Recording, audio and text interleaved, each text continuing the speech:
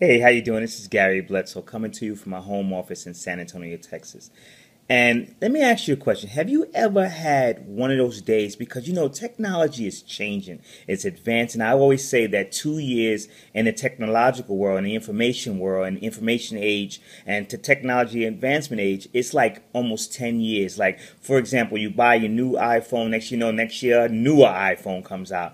Have you ever had those days where you're working on your computer or you're trying to learn something on your computer and it just don't want to act right? And you feel like you want to do this?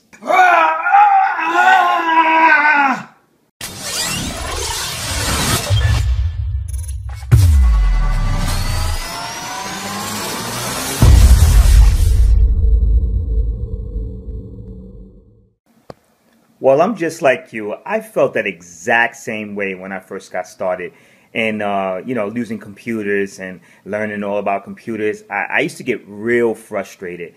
And, it's funny how the time went on. And now I have degrees. I have, in computer science. I know how to, take a computer apart, laptop apart, put it together. I know how to build computers. I actually built a computer from scratch. Right now, I spend about $600-700 on the parts, and the computer's worth about $3,000-4,000 with all the upgrades and stuff I put in it.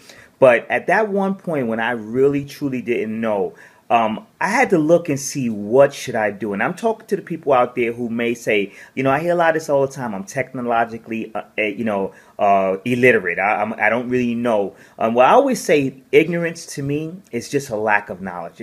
You have a lack of knowledge of exactly what to do to solve your problem.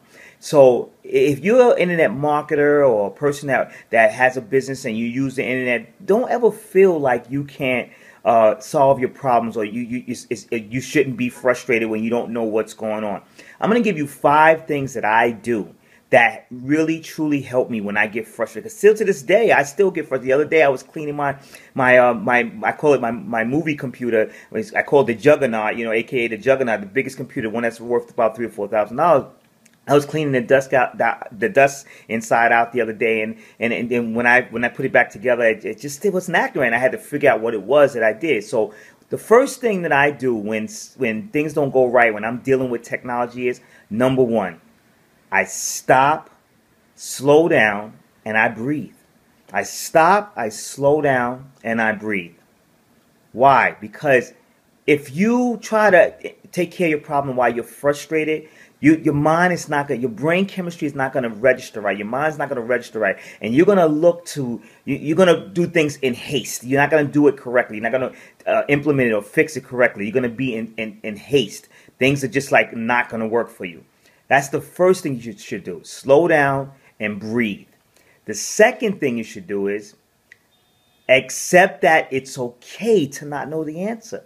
A lot of times we feel like idiots. We feel like dummies. I've had people send me emails saying, I'm so stupid. I realize, I made a dumb mistake. It's not a dumb mistake. It's when, in order for you to learn something, you have to go through something to learn something that you never learned before. So that's a learning process. It's okay. Accept that it's okay to not know what the exact answer is. It's perfectly fine.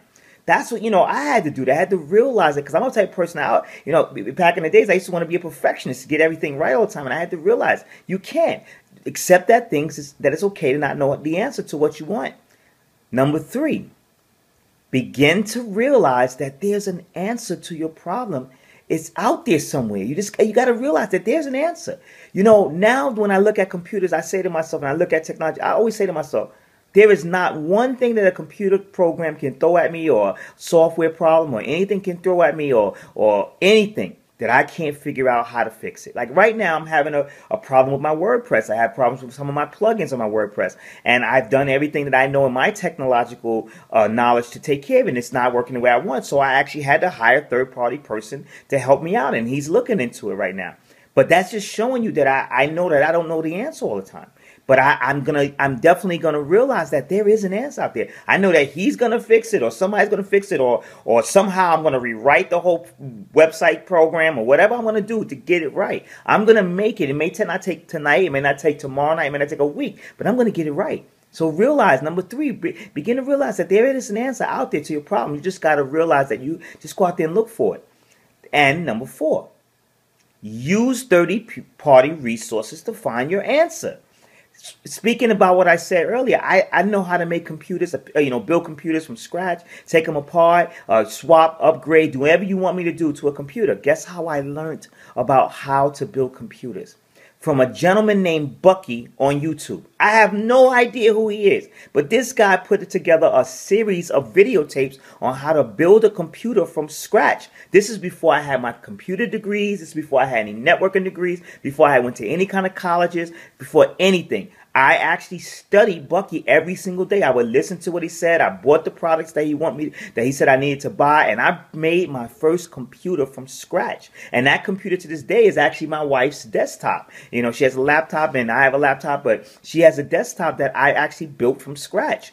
And I mean, the advancements I put on it really, it was fun. I mean, I realized that using a third-party resource was a way that I can actually get my technological knowledge without actually having to go to school. I mean, YouTube is a free resource. Whenever I want to learn something, I'm always Googling it. How can I do this? How can I do that? What can I do about this? That's how I learned that I need to hire a third-party resource to fix my website recently, because of the fact that the error message I kept getting. So use third-party resources to find your answer. The answer is definitely out there. You just got to learn to look for it. Use third-party resources. And number 5, take your time when you implement the solution. A lot of times we implement the solution the first time and it doesn't work, and we get mad and say, hey, I just learned how to do it this way, but why is it not working? Maybe it's that one little adjustment. I know that when you put a memory slot inside of the slot of a memory for your computer called RAM, random access memory, when you put that inside there, if you lift it up like a hairline a little bit and you don't put it correctly in there, guess what happens? It won't register correctly. So you may have to take it out and then resit it inside the slot again. That happens. You don't know what it is that you're doing. So just take your time and implement your solution and do it step by step. And I guarantee you'll find that you have the same ability to do things that other people can do that seem like they're geniuses. I teach people how to make certain images and edit certain videos online. And guess how I learned that? I took my time when I was implementing the solution when I was trying to learn how to do it. I didn't know how to do it. There's some people I still don't know how the things they do to this day. But I take my time and I learn it. And I say, you know what? When I'm going to implement it, I'm going to make sure I take it step by step by step. Not now. Don't get me wrong. Don't wait to learn everything. You got to make mistakes. You got to take action. You got to go ahead and have problems and situations that happen, but you'll never, ever finish it correctly if you don't implement it by taking your time, by making that mistake, then going over again, taking your time again, and then fixing that problem. So I hope these 5 steps, let me recap them for you. Slow down and breathe. Stop, slow down, and breathe when you have a problem. Number 2, accept that it's okay to not know the answer when you're dealing with technology. Number 3, begin to realize an answer to your problem is out there. You just got to go find it.